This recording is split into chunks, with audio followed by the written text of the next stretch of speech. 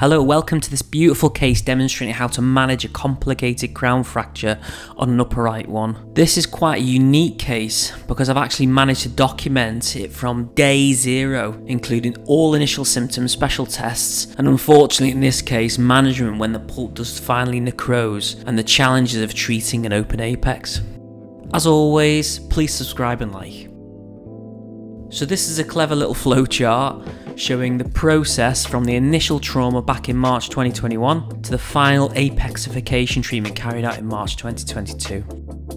So we have this fantastic little lady, she's aged 8 years old, and she fractured her tooth playing on a bike, and the fracture actually exposed the pulp, or in other words, called a complicated crown fracture. She wasn't too sure where the fractured piece had got to, but the patient assured us that she had not swallowed or inhaled it. There was no obvious trauma to the lip, so I'm certain that it's not embedded anywhere. In this case, however, significantly, I've not written in my notes when the trauma had taken place, but I was sure that had happened within the past 4 hours, but not under 1 hour. Upon intraoral examination, I found that the pulp was exposed but only a pinprick, and the fracture line ran subgingival, presenting an obvious challenge to restore eventually. Special tests indicate that the upper right one was not mobile and only had slight pain to lateral pressure. There was no pocketing, indicating there were no obvious subgingival fractures, and significantly pulp was responding positively to endofrost.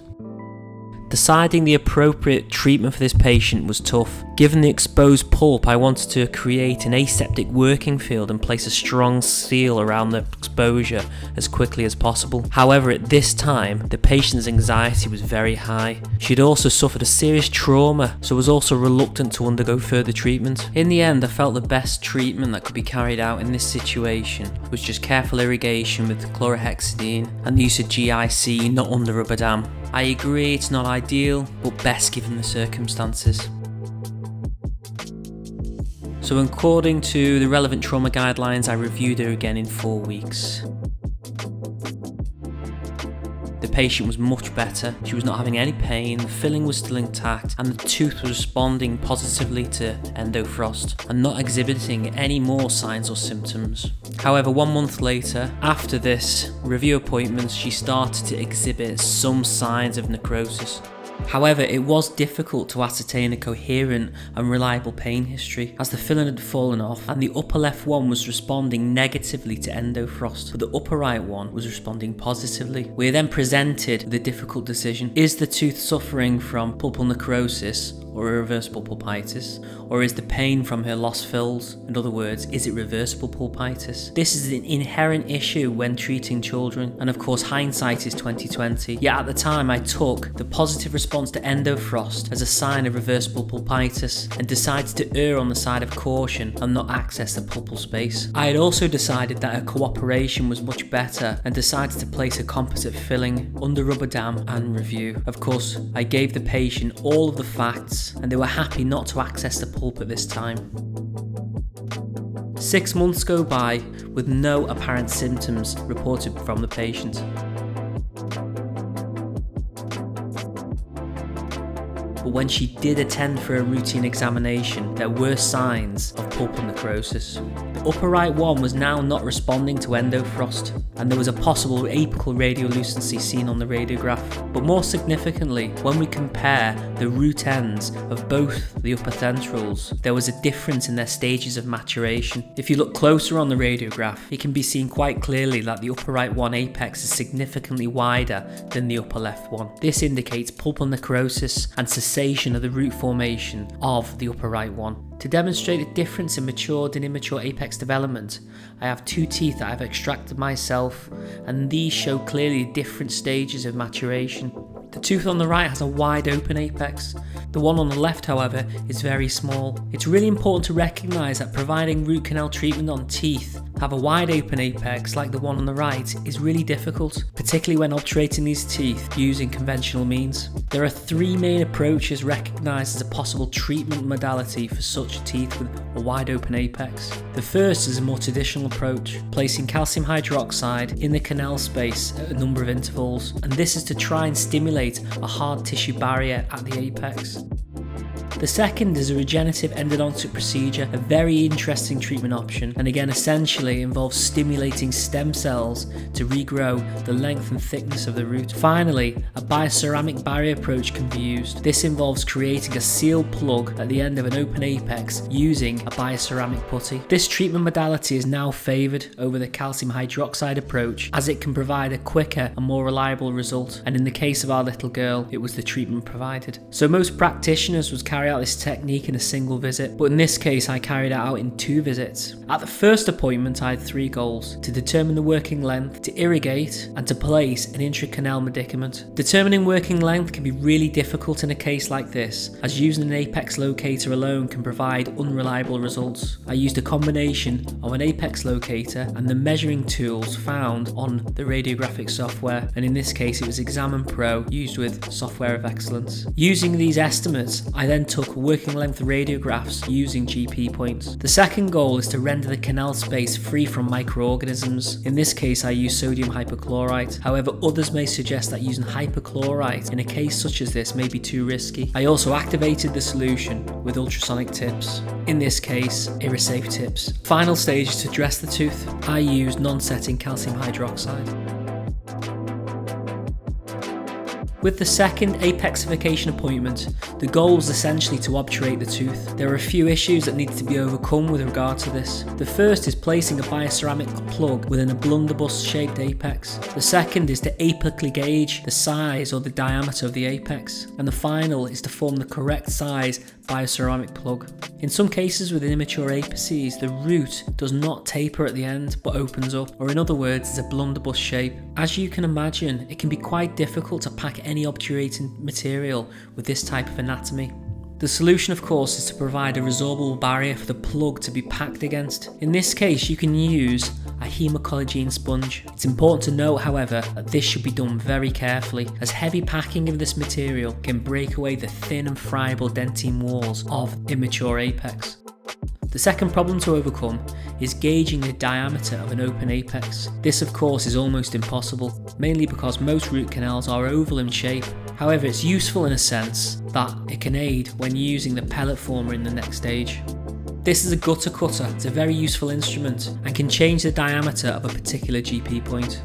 So you place the GP point in the required hole and you slide across the instrument to cut the GP point into a custom cone. When removed from the instrument, the GP point is now at the required size or diameter. The process of apical gauging is essentially cutting a GP point at varying diameters until at a relevant working length. The third and final stage is placing the correct amount of bioceramic to the required working length. I have a fantastic instrument called the Zemurg Shavit pellet former, and I hope I've pronounced that correctly.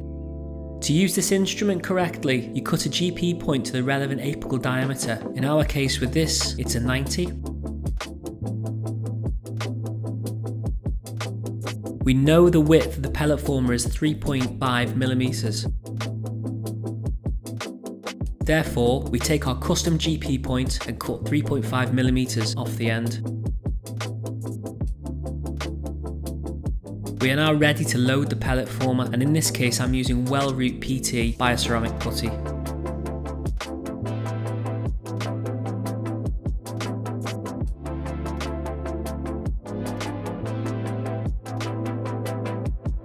The pellet former is then loaded to our desired diameter. Again, in our case it's 90.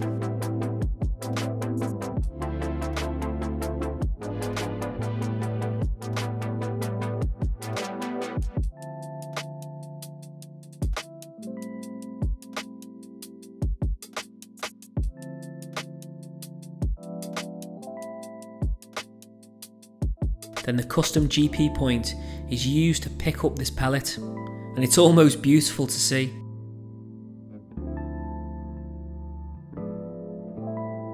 Notice what we have now. We have 3.5 millimeters of the pellet on the end of the custom GP point, but the whole length of both the bioceramic plug and the GP point is the working length of the tooth.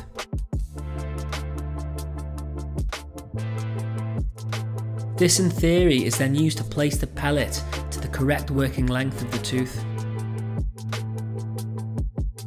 Once the initial pellet is placed, a radiograph is then taken to confirm if it is at the correct working length and if the volume is also correct, ideally 5mm. In this case, it was at a good length, but not enough bioceramic to fill approximately 5mm from the apex.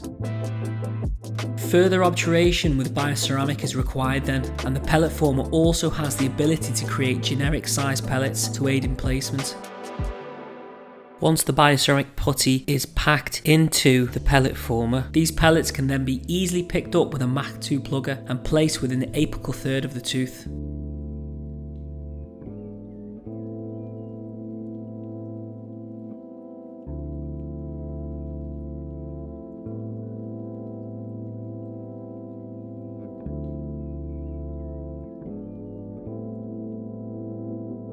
Remember, gentle compaction.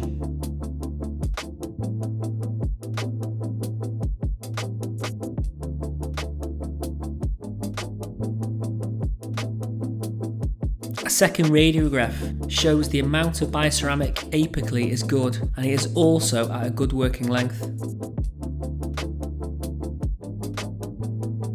The tooth is then backfilled with warm GP.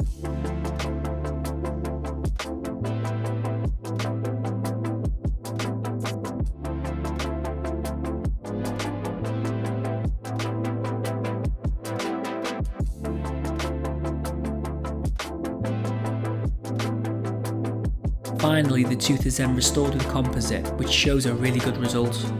With regard to the final thoughts of this case, I think it shows evidence of a number of issues and difficulties you can have when treating patients such as this. I think the main one is her age and her anxiety. When we first met her, she was very nervous, but over time she got better and better. This could have been a potential for her being permanently anxious after a significant event like this, but if managed appropriately, then this can be avoided. I think overall this case is a lovely example of how to manage a case of trauma from start to finish. Mum and Dad were really happy, and so was I. Thanks for watching, and please give me a like and a subscribe.